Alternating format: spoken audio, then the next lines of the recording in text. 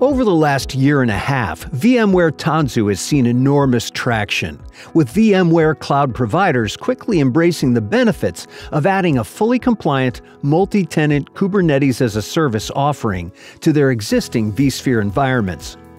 We started with Tanzu Basic, which offered our fully compliant Kubernetes runtime that allow customers to run modern applications in cloud provider clouds. Then, Tanzu Standard added a deeper Kubernetes set of OSS components, as well as Tanzu Mission Control, a centralized hub for simplified, multi-cloud, multi-cluster Kubernetes management. Next, we delivered VMware Data Solutions, a portfolio of production database, caching, and messaging services for modern applications at cloud scale.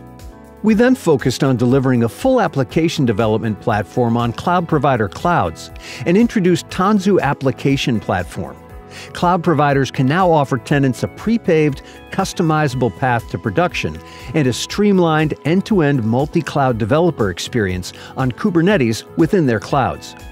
And finally, VMware Application Catalog delivers a customizable selection of trusted, pre-packaged open-source application components that are continuously maintained and verifiably tested for use in production environments. With how fast the market has changed in the past year, VMware recognizes that Tanzu capabilities need to continually evolve to keep up with the change of requirements from partners and their customers. You're well familiar with Tanzu Basic as a zero-point add-on to VMware Cloud Provider FlexCore, our base model offering that delivers simplicity, flexibility, and value at 7.7 points per metered gigabyte RAM per month. This provides cloud providers an easy path to incorporate modern application services to their existing infrastructure portfolio and capture new and migrating workloads. We're now at a point where the FlexCore offering needs to include more capabilities for our customers than was provided in the original package. So as of October 28, 2022, VMware Tanzu Basic is entering end of availability for direct sales, and for our cloud providers, will no longer be able to be ordered beginning November 3, 2022. Our cloud provider partners will maintain their existing entitlements through the end of their current term. However, with change comes newer and better things.